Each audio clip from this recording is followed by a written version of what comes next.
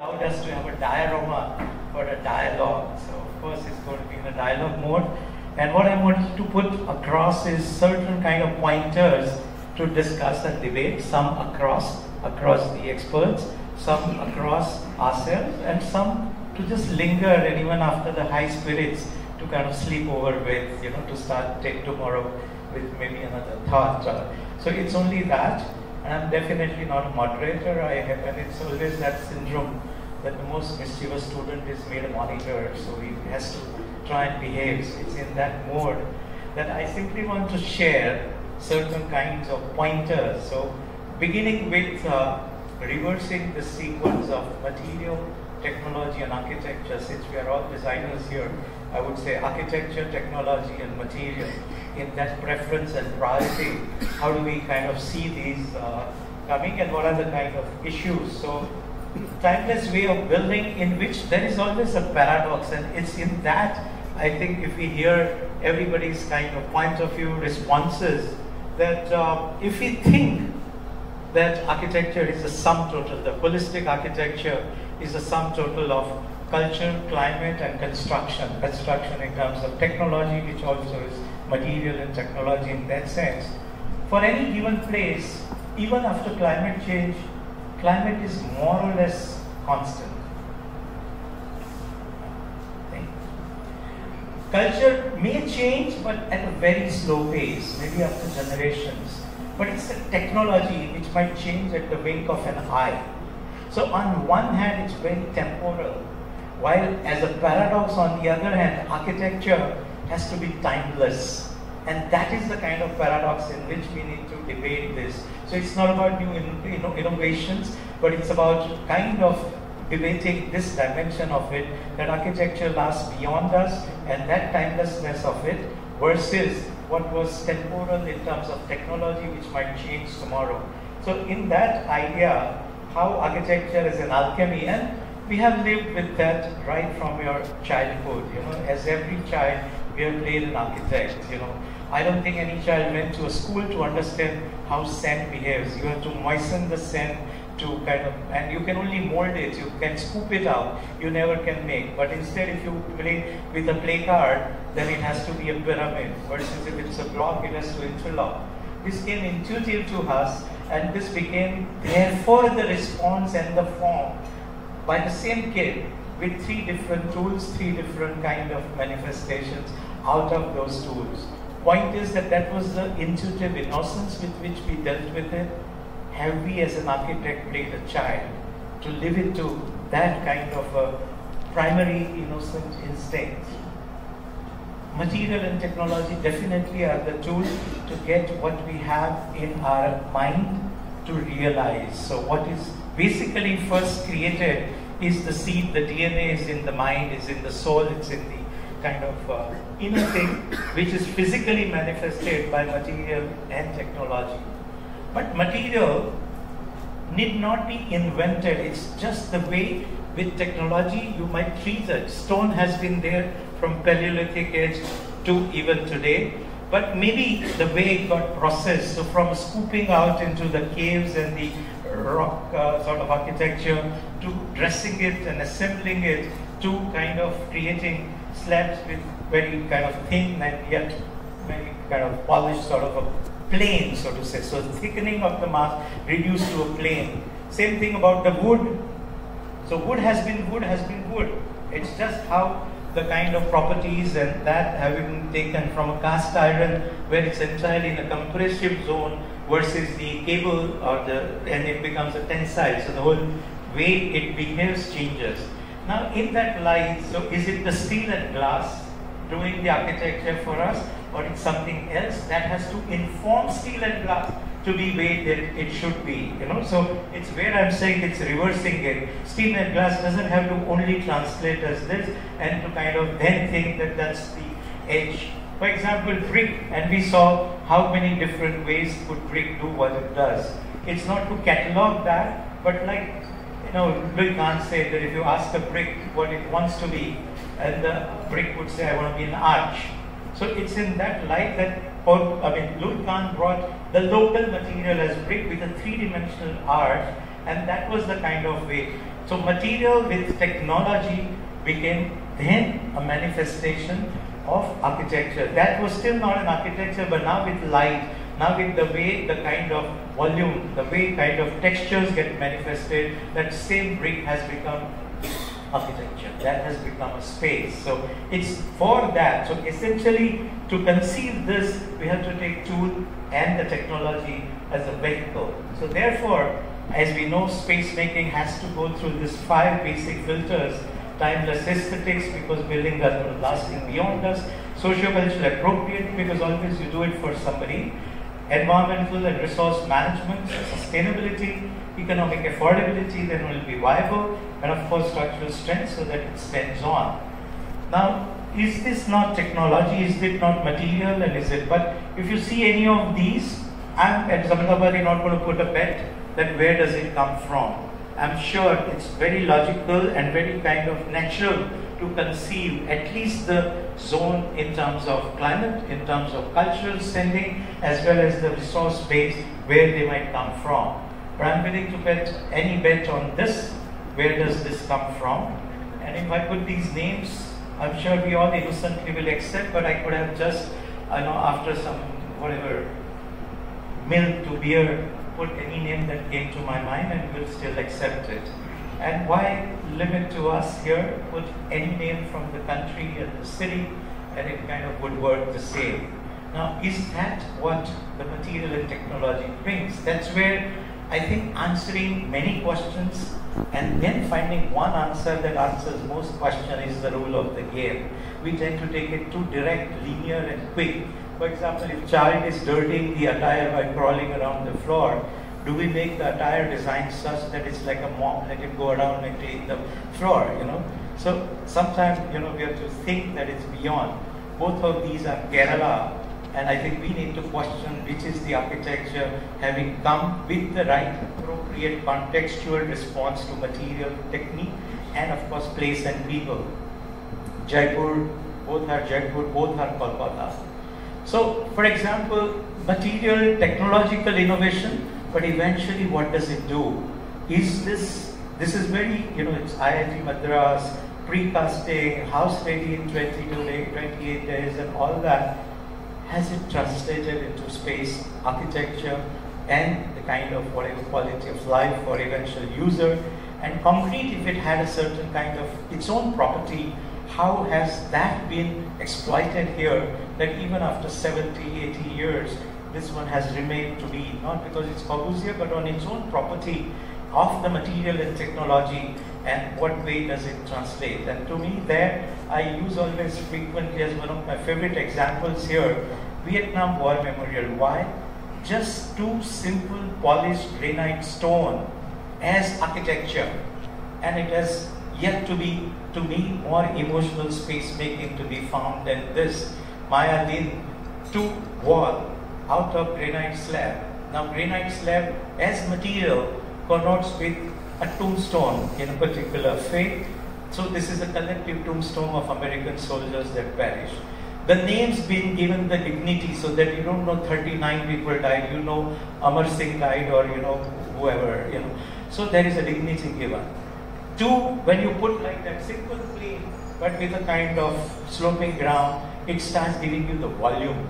And 2 plane like this, which points finger at 2 particular places where the law was upheld or in the creation. That is the Parliament, and the other side Lincoln Memorial. Mr. Lincoln, is this the idea of freedom that one country bullies the other? So to me, it's a fantastic satire by pointing 2 fingers. That simple plane and being glossy. When you go around, you're not a passive spectator. You see these names floating in front of you to think why my father should have died, why my baby was part of this, who was to blame? Am I a good spectator? Should I vote for Trump? Is gun a right idea as a birthright, etc., etc.?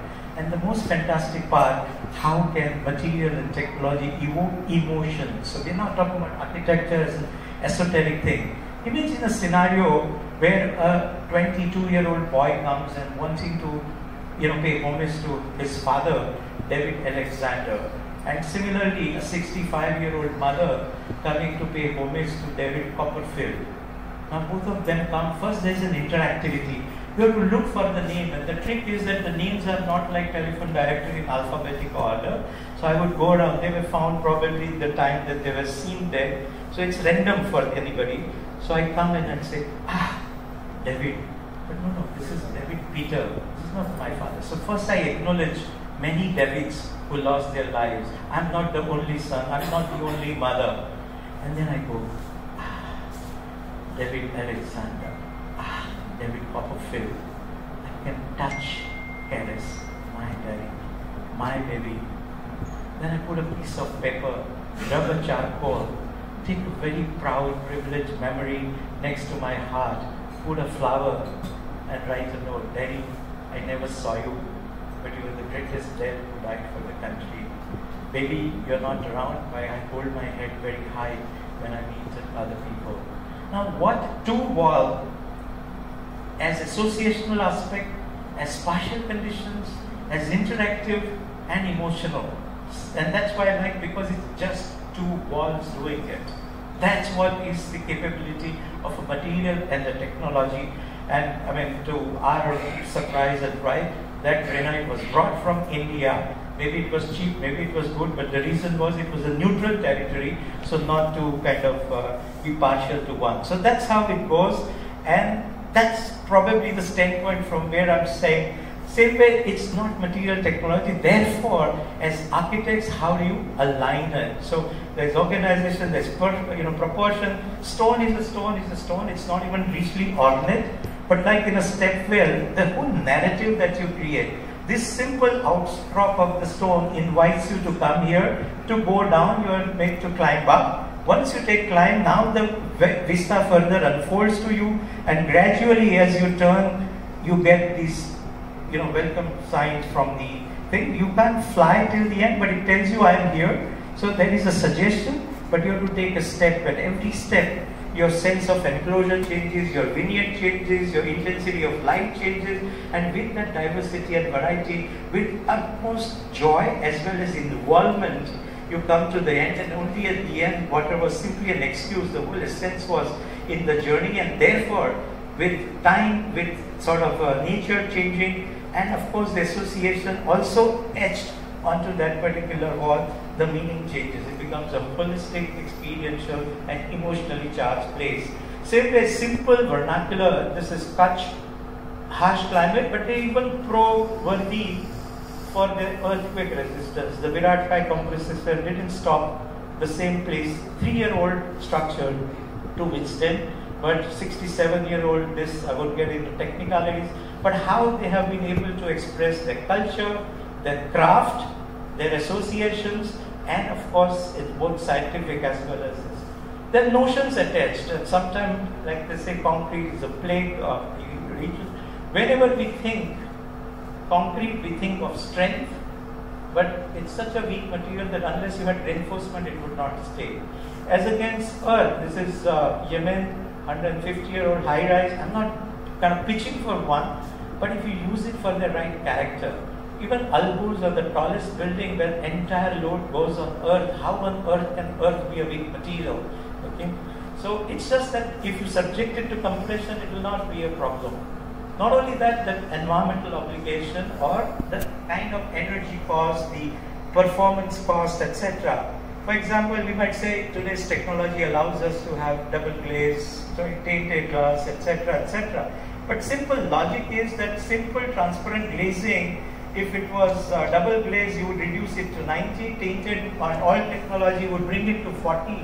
But commonsensical 1 meter awning integrated in your aesthetic would already reduce it to 25%. So the point is, what comes first? Definitely take advantage of the, energy costs. One aluminum Coca-Cola can as material recycled can save energy equivalent of running television for 20 minutes. Why? Because aluminum may be 116 times more energy intensive than that. Can that material be subjected to a technology and a design that it can be recycled with new avatar? This was Bobo, world bottle, that instead of round serrations and square shape, made it possibly to get even the wall to go high with spirits. So the bottle throne can become a wall for this. This is something we have tried in a slum housing, where an empty plastic bottle nobody gives you 5 paisa for can with internal reflection become a source of light. This was again how do you transform. Even in a dry state there are enough liquor bottles to be found in Ahmedabad, and that is where that wall became a high spirit wall with western low sun captured and therefore dazzling and glowing. Widows of the slum with thumb pressure filling in the sand to make this no value thrown metal, plastic pearl metal, pet metal into a 2.5 rupee equivalent of brick.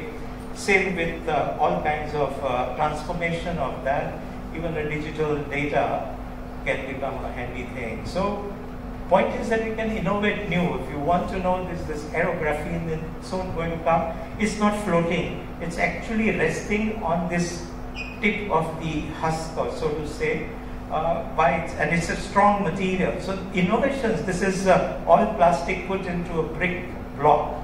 This is algae which actually gets from the sun, and it's an organic envelope which absorbs the carbon dioxide, and so technology has its place, but the point is that it comes as a tool to support the kind of concerns, the values that one puts in, and how do we translate that. So just same age-old palette, but in the way that you put it, it becomes contemporary and yet arguably lasts for longer, which is how do you integrate it with light? How do you, like use of craft from traditional to kind of present-day technology, all can coexist. So it's not a battle. It's not today, now and then kind of a thing. I think there are some constances about the concerns and the ways that it appeals and it kind of excites us. And yet with today's thing, this is just a memorial that we did with all natural palette of material, age-old material, and yet with contemporary tools of CNC machines as well as the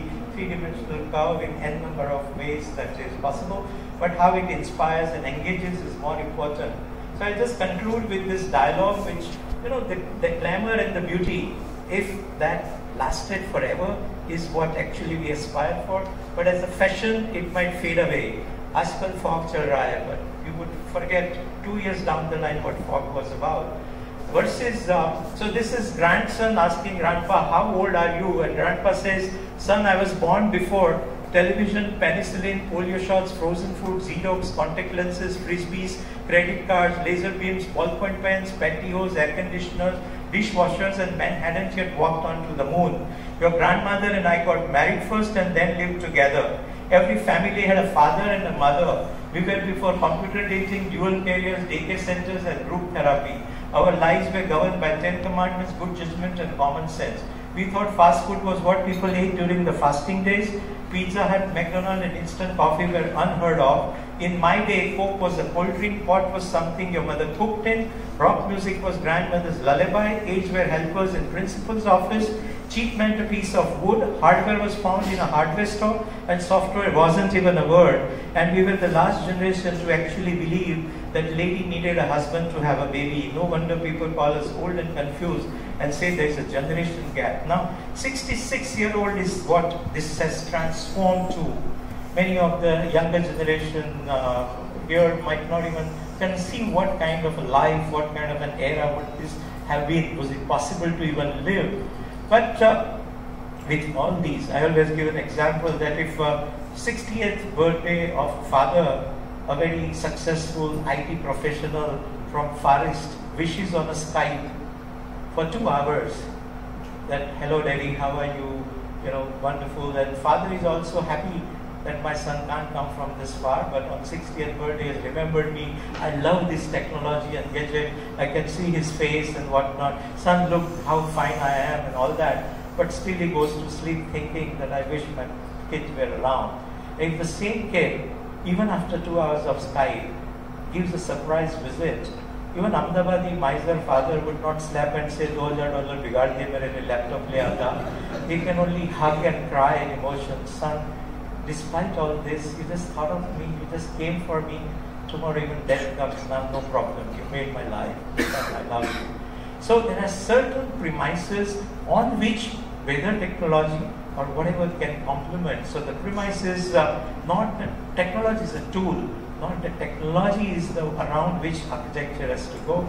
It is the primary concern of balance between human to human, that is society, and human to nature, because we are an aspect of that. When we balance that, all that comes out, it could be of support to, eventually the goal is, how do we add value, and how does that help in quality of life?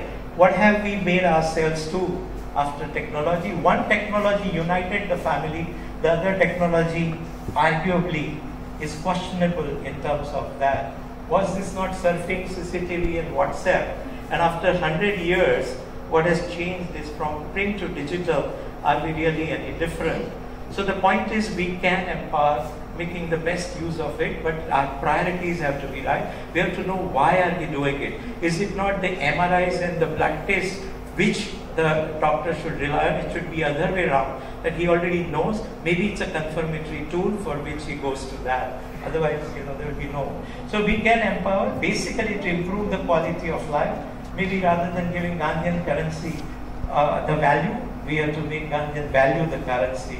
That's where I feel that we can take up from where our grandmother left, from there we can take up, and from where our kids would take it further. So inspired by yesterday, aspire for tomorrow. And welcome to Traverse in the immensity of time and space and notion and reality. Thank you for your patient listening.